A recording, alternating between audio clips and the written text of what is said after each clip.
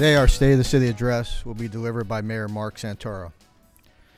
Mark was elected in 2008 to fill a partial 2-year term and re-elected in 2009. Mark has a PhD in electrical engineering from Stanford and has worked for Apple and Sun Microsystems. Currently, Mark is also the CEO of his own company that designs software computer chips. It's my great pleasure to introduce you, Mayor Mark Santoro.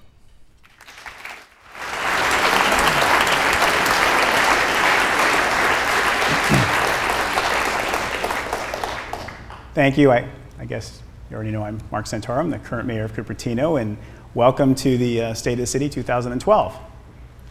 This is the part Rick was going to put in the fireworks, but I guess we didn't have the money for that. We're conservative. So anyway, I like to be to the point, so I'm going to save you all the suspense, and I'm going to let you know that the state of Cupertino is good. That pretty much is my talk, and thank you for coming.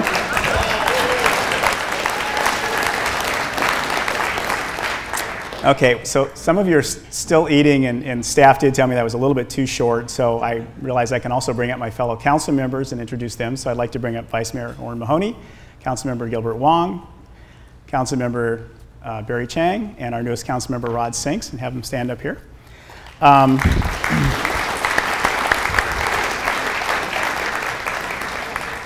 So that didn't take long enough, so somebody suggested I play the guitar or sing or dance, and I hurt my fingers. I can't play the guitar, and trust me, you don't want to hear me sing, and I'm not about to dance in front of you. So one of my council members, who should remain nameless for the point in time, said, why don't you juggle? Because at an event training session one time, somebody tried to juggle. It's been about 15 years, but since I couldn't do the other, we're going to try this. Do you have your ball? You got the ball? Okay. No, not yet. Okay, so anyway, juggling is kind of, I guess, a reasonable skill for a mayor to have, because you're always juggling lots of things. Sometimes you're trying to keep certain things in the air while keeping an eye on something else. So, however, I think the most important thing with being able to juggle when you're the mayor is making sure that someone's got your back. Thank you. So can I have it? See, the other thing council members do is they give you extra things to do, I guess, but it's been a while, so I'm going to just stop there, and thanks for the help.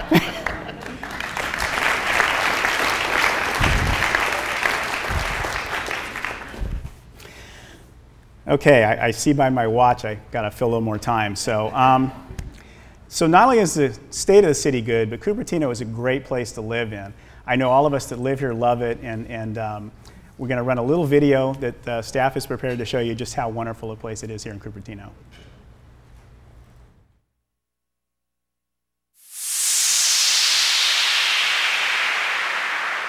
This is Cupertino, California.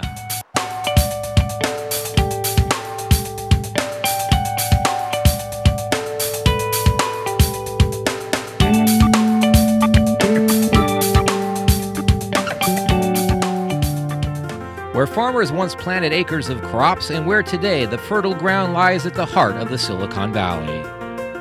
Cupertino is centrally located in the Bay Area with easy access to award-winning wineries, majestic mountains, and the breathtaking ocean that makes Cupertino a quintessential destination. The city of Cupertino is the international headquarters of high-tech industry giants Apple Inc., Seagate, and home to Packeteer and more than 60 other high-tech firms.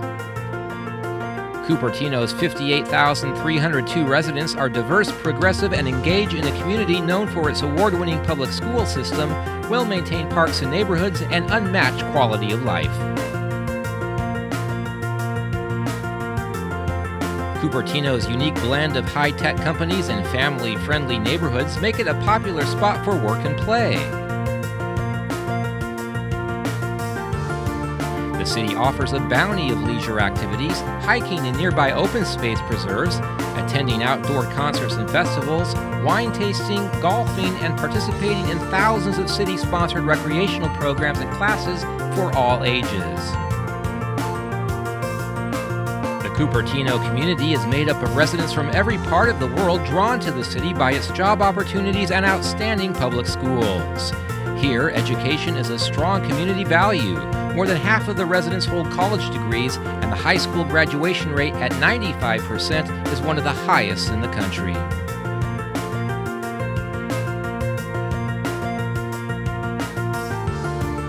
In a city as rich in cultural diversity as Cupertino, it is no wonder that you can find restaurants here offering dishes originating from all over the globe.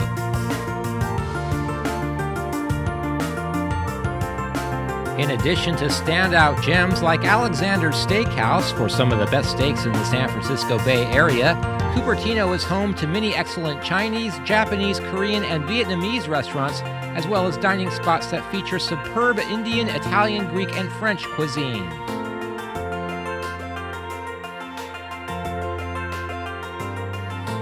Fusion restaurants, many relying on fresh, locally grown California produce, are popular in this town, where residents can dine out from an extraordinary menu of international fare every night of the week.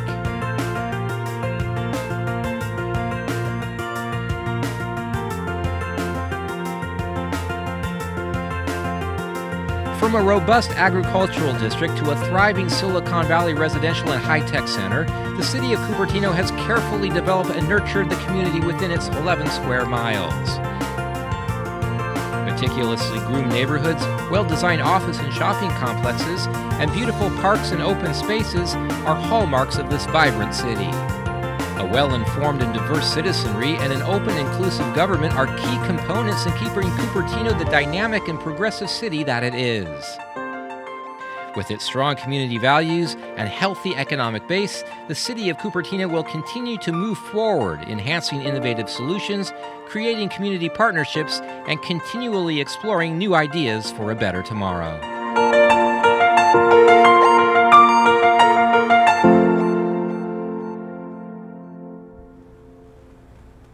Thank you. Great video.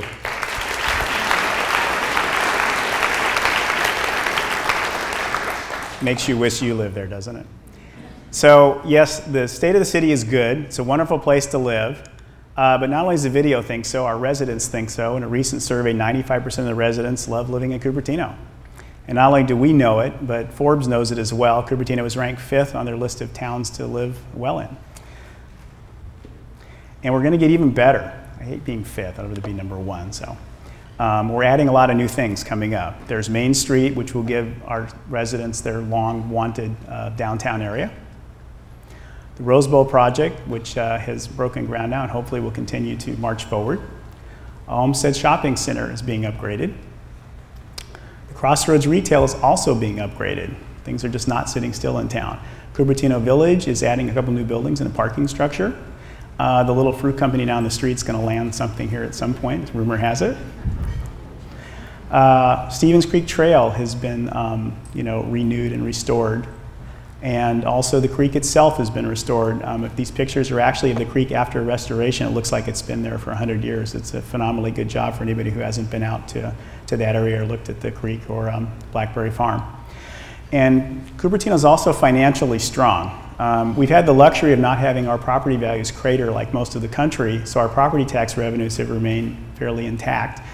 Also, our businesses have been doing well, so our sales tax revenue, retail revenue has done quite well. What that means is we haven't had such a big hit in revenue as some areas, and therefore it's allowed us to keep our services up. So our expenditures have remained relatively intact. We've tightened our belt a little bit, and I must say the council was good in the city about tightening the belt long before everyone else realized there was a problem coming to make sure that we kept our money in place.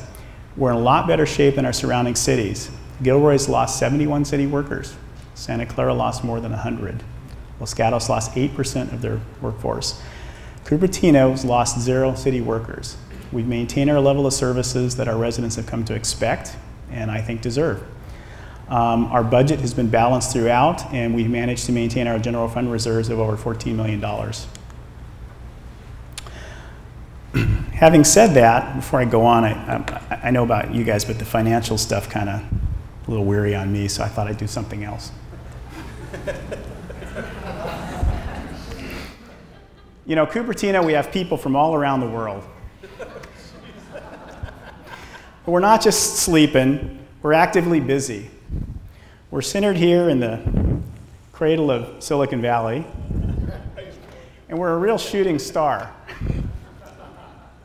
We're not just sleeping. We do have minor issues like what to do with our dogs.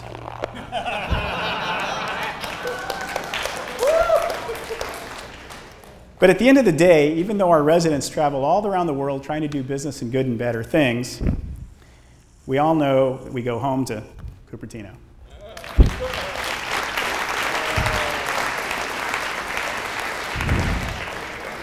I thought the yo-yo thing went well with the next group, which is their schools.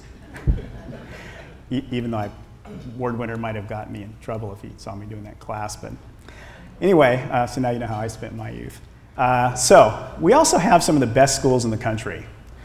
Our elementary schools are 10th highest performing district in the state with an average API scores of a phenomenal 955. They've received numerous awards.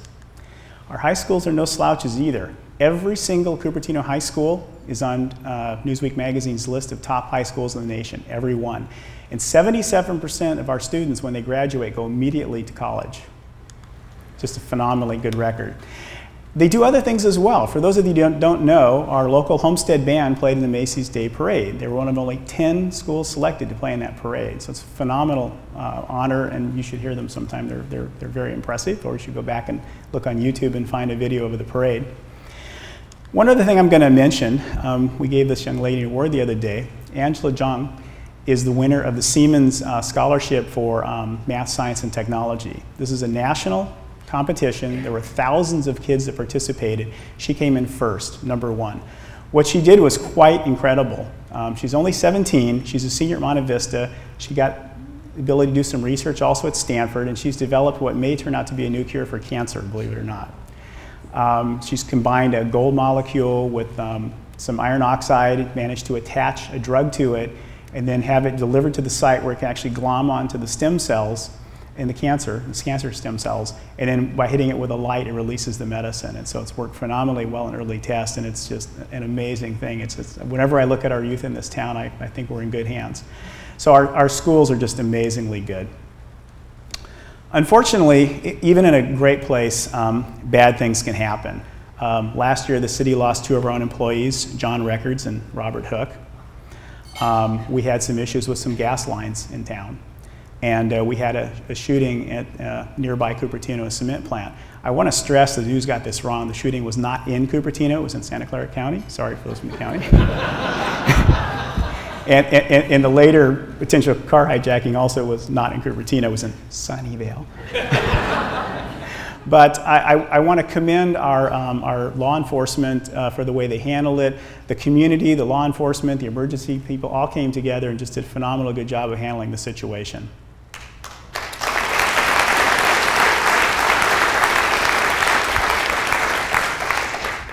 Certainly could have been a lot worse. Finally, we lost one of our own, Steve Jobs, who, as all you know, founded Apple Computer, and if you don't know, he went to our local Cupertino schools. And it's such a great loss that we put together this little tribute to Steve Jobs we're going to show you now.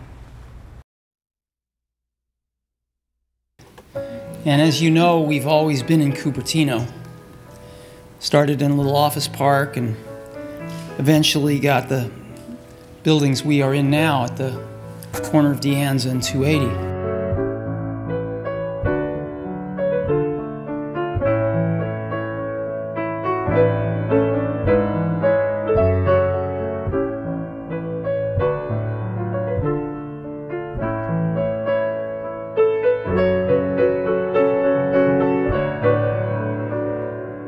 So we are now, we have this great campus down near 280, but we are in 30 other buildings now.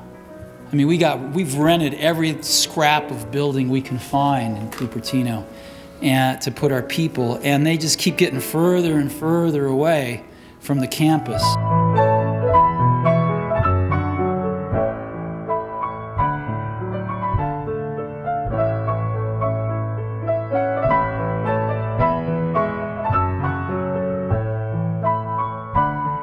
But after looking at a lot of things, we found something in Cupertino that was a possibility. It was more expensive, a lot more expensive than we could get elsewhere, but it was something where we could stay in the area that we like the best.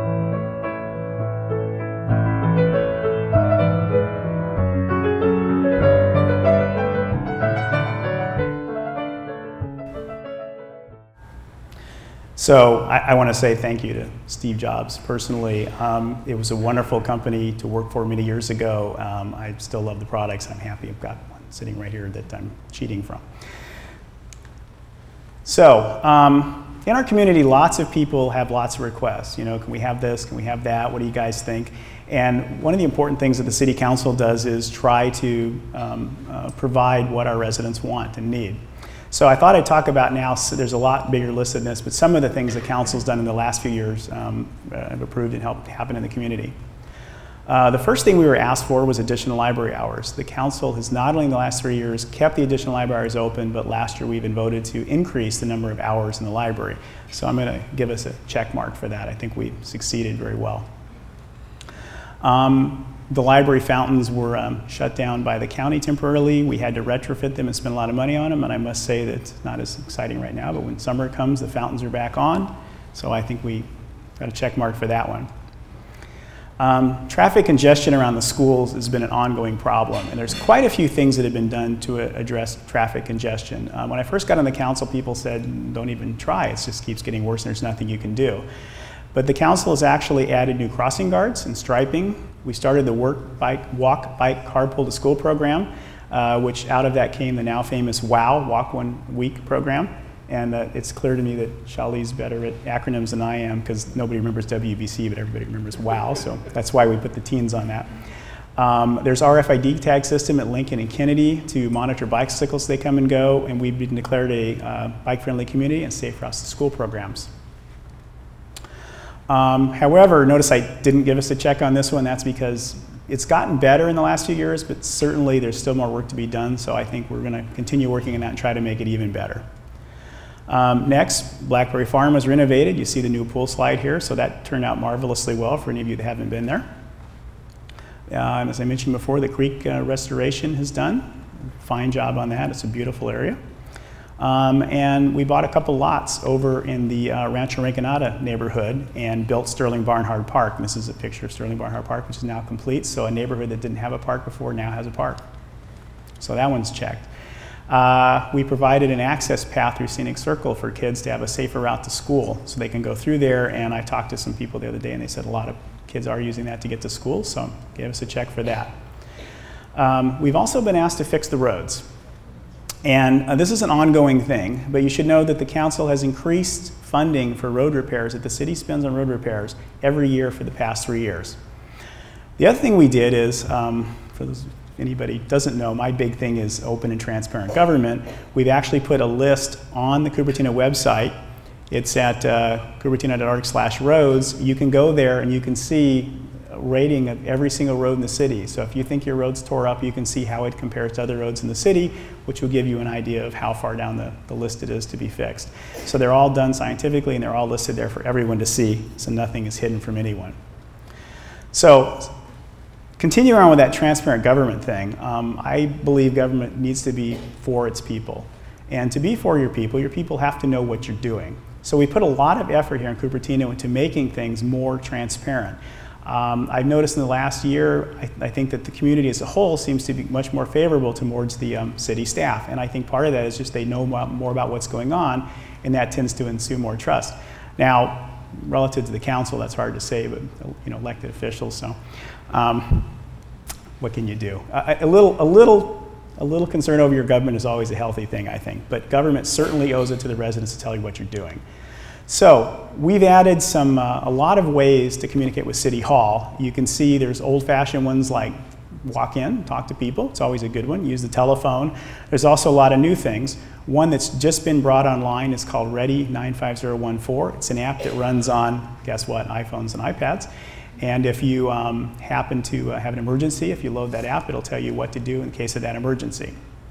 Now, Things are getting better. They weren't always perfect. In fact, when I first got on the council, we had an abysmal data rate coming out of City Hall. If anyone tried 5 years ago to download a council packet, it was very difficult, very time consuming. So we've now upgraded the bandwidth into the city by 10x. And things are better. There's a lot less complaints, but I still think we need to do better than that. I think there's streaming videos, there's packets, there's a lot of stuff that needs to be downloaded. So I've been working with staff, and they have now have a request out for a quote to increase that bandwidth another 10x. So at that point, we should have over 100 megabits per second, which should be sufficient, at least for the next couple of years, for our residents. Finally, I'd like to kind of wrap up by introducing 3 new things. The first of which you all mostly know about by now is called Meet Mayor Mark. So it's going to be on Wednesday following the first council meeting of the month. So first council meeting is the first Tuesday. So that Wednesday following that council meeting from 4 to 5:30 in City Hall in the OC room, I'll be there. Hopefully I'll remember to bring some drinks or cookies or something. And anybody who wants to come is welcome to come and sit down. It's very informal. You don't have to get dressed up. I certainly won't be looking like this. And we'll just sit down and talk. And we can go over whatever's on your mind. I'll happy to answer any questions or explain anything you'd like to know about the city. The next thing I'd like to talk about are businesses in Cupertino. We have a lot of them, and I think they can use our help. Can we roll the video? So what you see here is a list of people that have business licenses in Cupertino. Now you're going to notice this list starts speeding up. And the reason it's speeding up is if we ran it at a speed where you could read all of them, we would be here for a really long time. And you all know how I like to not talk for too long. So we sped the list up to roll by. And it turns out this is only a partial list. This doesn't even include, so more than 1,000 names, doesn't even include the 1,000 home-based businesses plus in Cupertino. So we have a lot of businesses in Cupertino, a lot. There we go. And we're going to do some things to help them. The first thing is already fallen into place. This is a slide from our school's DECA club. And there's a program called At Cupertino. And At Cupertino is being put on by the Chamber of Commerce and Valco Shopping Mall. And what it is on February 10th through 12th, you can actually, sorry about that, you can actually show up to Valco or the marketplace and get big discounts. In fact, here's a list of the discounts, and you see they're fairly substantial. So this is to get people more aware of some of our Cupertino businesses, and so I hope you all go and bring your friends, and then once you try these places out, you'll continue to use them. The next thing that we're going to do is a small business workshop. And John Zarelli, where'd you go, John? He's hidden. There he is. So John, who's this year's president of the Chamber of Commerce, has graciously volunteered himself and the Chamber to help put on this workshop for small businesses. And the goal with this is to bring together everyone who wants to show up, but especially those of you who are involved in small businesses, to get together for a one-day workshop. And the point of this workshop is to hash out ideas where either the Chamber or the city or other small businesses can help each other. So the goal of this is to help our small businesses do better. And so it's just a workshop to run a bunch of ideas by to try to give us some better ideas. There's certainly, the Chamber has done things, the city's done things, but I think there's some more good ideas coming out. And that will be held Tuesday, May 29th from 12 to 4 in Community Hall. So hopefully a lot of you small business people, there's 1,000 of you, a couple thousand of you, hopefully many of you can attend. Finally, people make a community. Cupertino, as you all know, is one of the most diverse cities in the world. Our diversity makes us a great place to live. It gives us wonderful places to eat, great festivals like Diwali, shows, wonderful dances of all different types, and for those of you who don't know, we have the best cricket team in the country now. So there's a lot to that. Many of you, like me, probably moved to Cupertino because of its diversity. Some cities' diversity happens, and it's not a good thing. In Cupertino, it's a great thing. It's what draws people here. It's why we all live and want to be in Cupertino. It really gives us huge advantages. We're perhaps one of the best examples in the world of how different groups can make a community better, stronger, more fun, and more successful. I think Cupertino is a shining example for the rest of the world how everyone can and should live together. But I think we can do even better. Rather than it just happen and naturally occurring, I think we can also leverage that process more. We can advertise it. We can make it clear to the rest of the world what we're all about here in Cupertino. So I'd like to announce the Leveraging Ethnic Diversity Workshop, LED, tricky name. Like, once again, I needed Shelly's help for that acronym. But so this workshop is going to be a workshop put on later this year, and it's actually going to, so the question is, who's the best person to put this on? And it suddenly occurred to me that I used the liaison for the Sister Cities last few years, and what better group than Sister City people? They already work with different and diverse cultures. They understand the city. They understand a lot of different cultural things. So I'm here to say that, so we have 3 official sister cities right now, Toyokawa, Shinsu, and Bhubaneswar in India. And we have a new sister city that's applying to become a sister city in the future in China. And those 4 groups have all graciously agreed to come in and help run this workshop to see if there's some things we can do better. And I'm sure there are, and when I ask each of them, they like to, ran by me to jump in to help. It's just a very enthusiastic group of people. I really want to thank you guys. You should give yourselves a hand, your Sister City Church, for wonderful work you've done. Speaking of giving people a hand, once again, I'd like to bring up my fellow council members. This time I'm not going to make them do any tricks.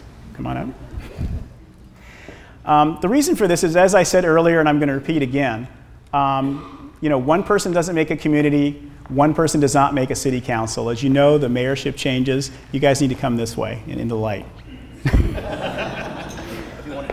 Normally, elected officials love to be on camera. I don't know what. So I want to introduce my fellow council members once again. Vice Mayor Mahoney, Gilbert Wong. Councilmember Barry Chang. And I guess he's our newest council member, so you can't blame him yet, but soon, Rod Sinks.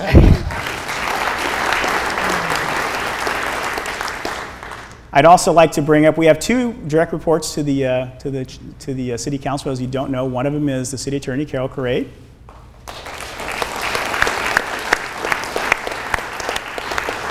Who always tells me her goal is to never to be seen on camera, which is why I put her slide in here. Now she's going to see how she's going to try to hide behind me here. And finally, we're going to bring up Dave Knapp, City Manager.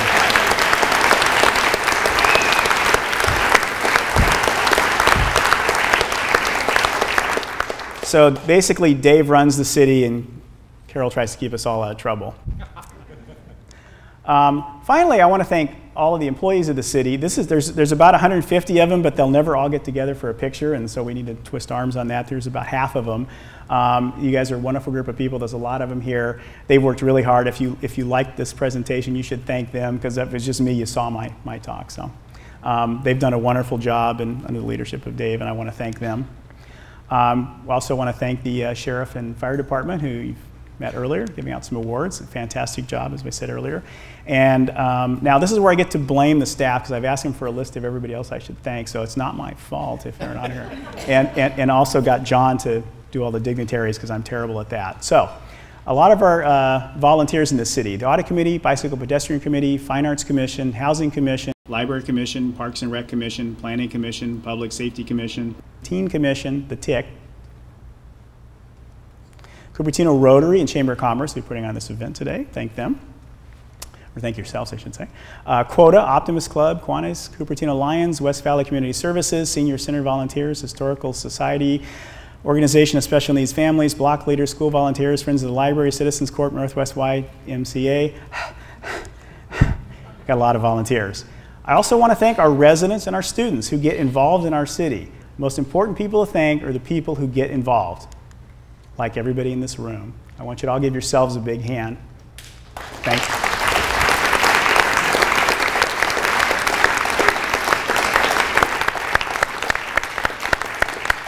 And thank you all for coming, and thanks for putting up with me. Have a nice day.